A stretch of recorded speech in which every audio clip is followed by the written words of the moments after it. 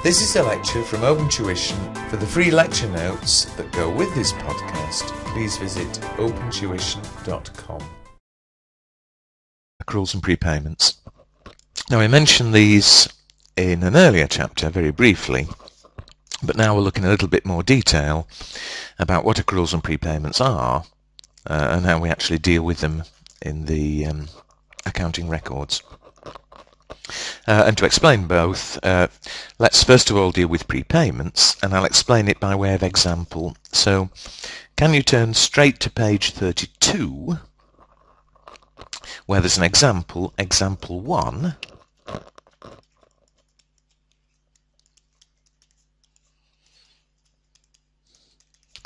which is an example on prepayments. So, have a read with me, and then let's work through it. Karen started business on the 1st of January 2000.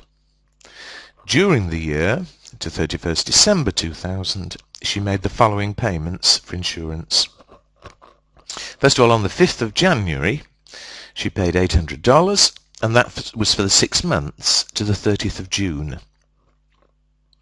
On the 15th of June, she paid $2,000, and that was for the 12 months to the 30th of June 2001. So what's happening, as is usually the case with insurance, is she's paying it in advance.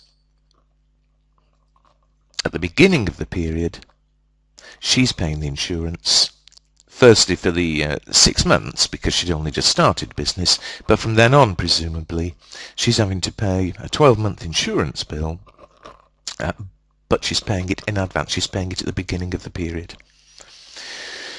Now, before we actually look at what's required in the question, writing up the T accounts, etc., let's just decide what her expense is for this year.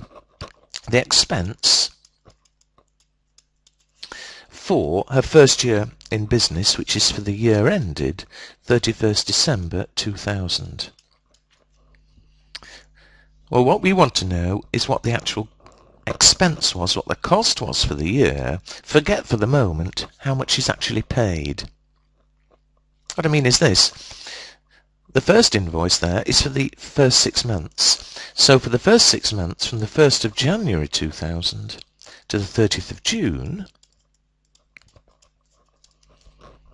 for that period, the invoice is $800. So that's the cost for the first 6 months. What about the second 6 months, from the 1st of July to the 31st December? Well, that's part of that second invoice. The second invoice is for 12 months to the 30th of June 2001. So surely the actual cost for the period we're looking at for these 6 months is going to be 6/12 of the total invoice of 2000, which is 1,000. So the total expense is 1,800. That's the expense for the year, and that's the amount we want to appear in the income statement.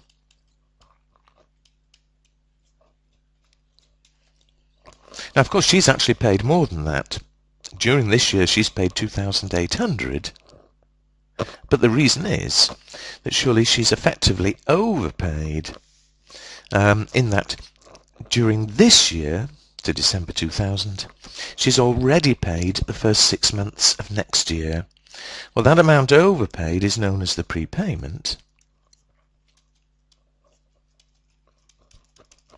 And again, the amount she's overpaid, we're doing the year end to December 2000, so she's overpaid from the 1st of January 2001 to the 30th of June, which again is half of that invoice of 2,000.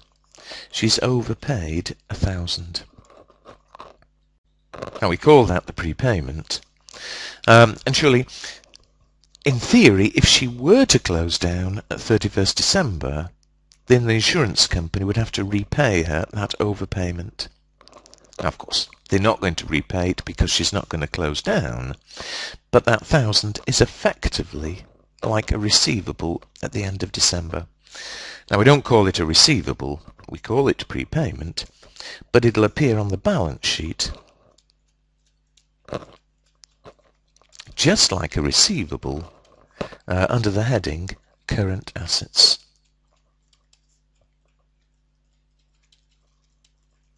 So there's what should happen.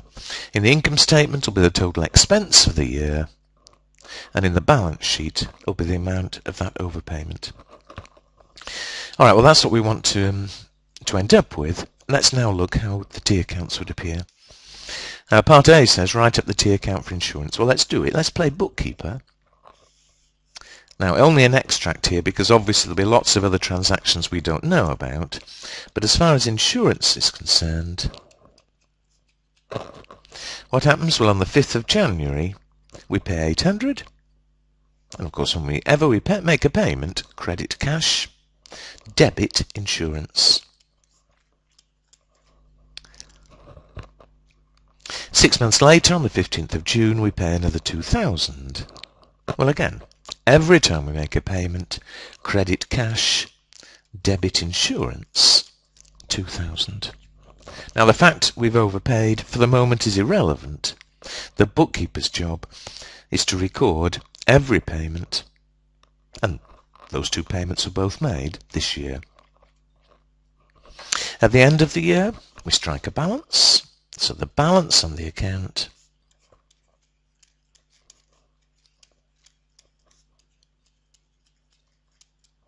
is 2,800. And if we were doing a trial balance, that would appear in our list. And that's part B, in fact. We've started to close off the account. However, when we've done that, what do? We go through each account in turn, and if it's an income statement item, we move the amount to the income statement. If it's a balance sheet item, we leave the balance there. But of course, here we've got a little problem because insurance, of course, is an expense. It will appear on the income statement. But the expense isn't the full 2,800. We already know that part of the amount we paid was effectively an overpayment. And so what we do is this. We calculate the prepayment.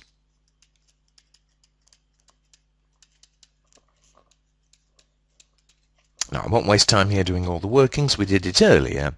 But the prepayment, we looked back to the last invoice, the 2,000, we found that half of it was for next year, and so the prepayment was half of the 2,000, it was 1,000. Having calculated the amount, we make this entry. We say, okay, of that 2,800 we've paid, 1,000 was overpaid. Effectively, we take it out. We credit the insurance account with 1,000. We open a new account called a prepayments account.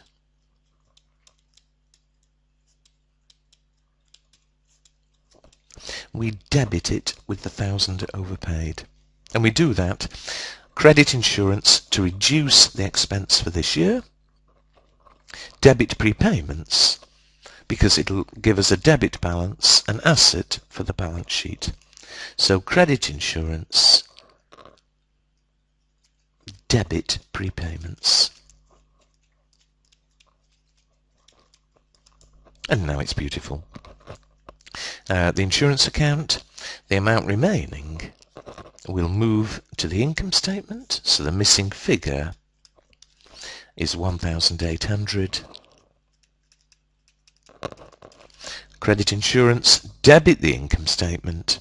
And if you look back to the previous chapter, in the income statement T account, we debited with every expense. So here, debit 1,800, this year's expense for insurance.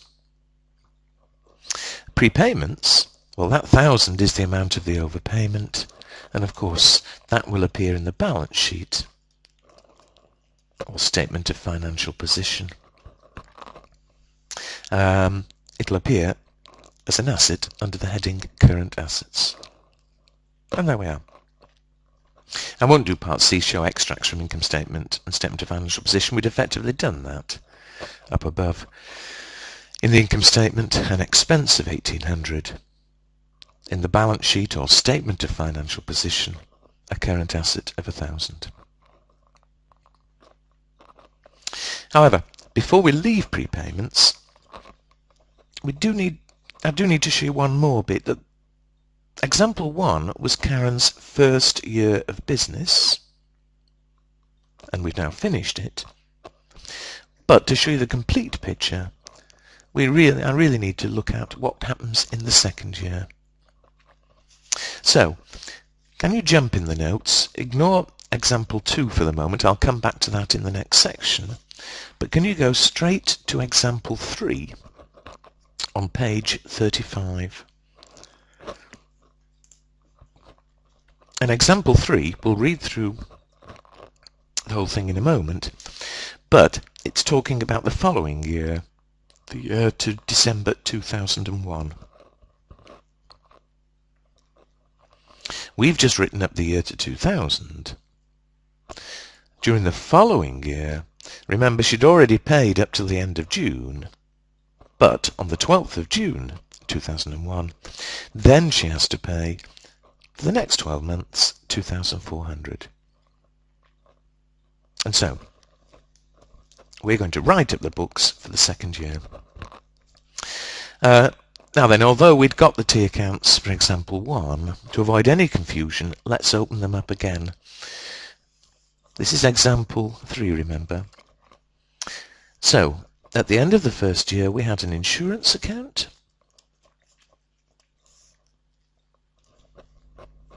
And if you look back, we finished the year with 0 balance.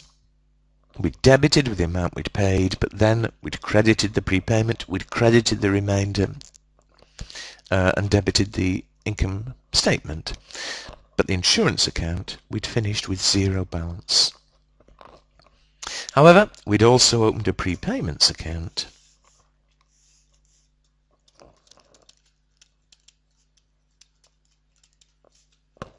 And at the end of last year, there was a balance left on the account of 1,000. At the end of the year, we'd overpaid 1,000, effectively a receivable, a prepayment for the balance sheet. So that's how we'd finished last year.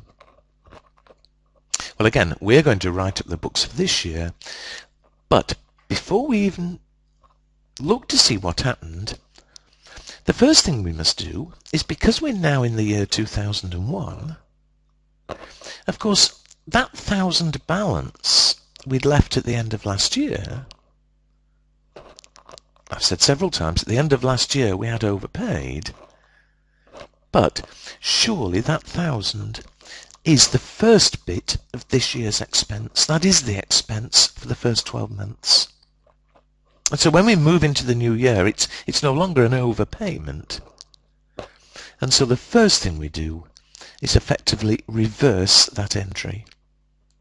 We say it's no longer an overpayment, we credit prepayments, and we debit the insurance account.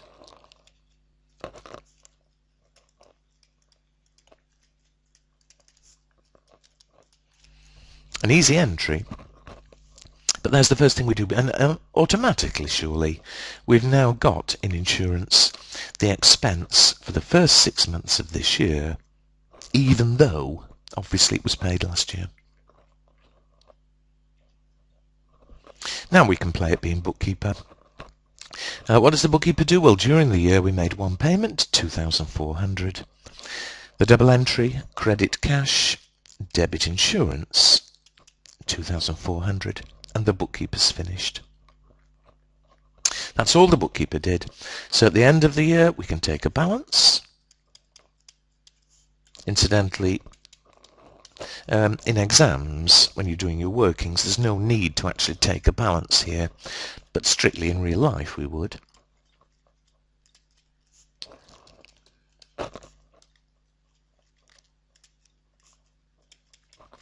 We have a balance of 3,400. We want to close off the accounts. Well, insurance, of course, goes to the income statement, but we want in the income statement the expense for this year we need to check, have we overpaid? Well, of course we have. If you look back to the last invoice, it was for 2,400, but that was for 12 months to the 30th of June 2002. So calculate the prepayment. The overpayment is the first 6 months of next year. It's our accounts go up to December 2001. We've overpaid from the 1st of January 2002 to the 30th of June, which of course is 6 months or half of that bill of 2,400. So the overpayment is 1,200, and let's record it in exactly the same way as last time. 1,200 is what we've overpaid. Take it out of the expense account, credit insurance. Debit the prepayments account, the overpayment.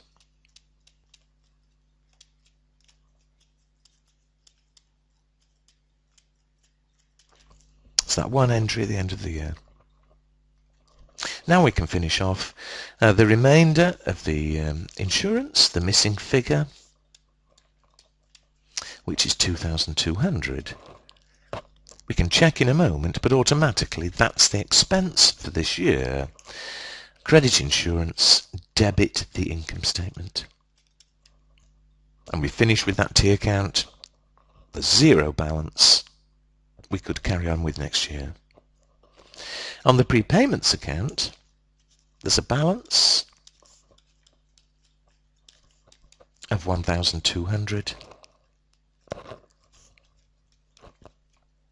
We know what it is. That's the amount we've overpaid. We'd worked out below.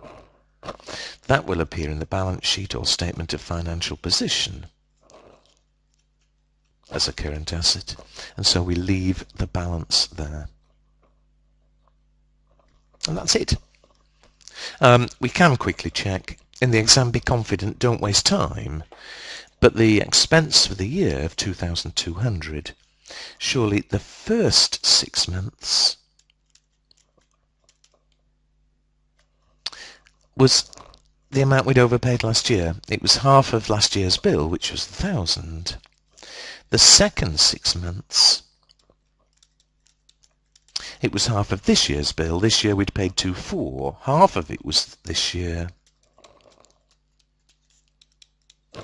And so the total expense, 2,200. Now in the exam it depends what they want. If all they asked for was what's the expense, it's up to you. If you find it easier doing a T account, fine. On the other hand, do a little statement, fine. If all they want is the expense, then of course it doesn't matter how you get it in your workings. So do be clear why it's 2,2. At the same time, make sure you are happy what's in the T account, because in various ways they can actually test you on the T accounts. However, that's prepayments. Have a break. In the second part of this chapter, we'll look at accruals, where you'll see it's effectively the same logic, the same sort of entry.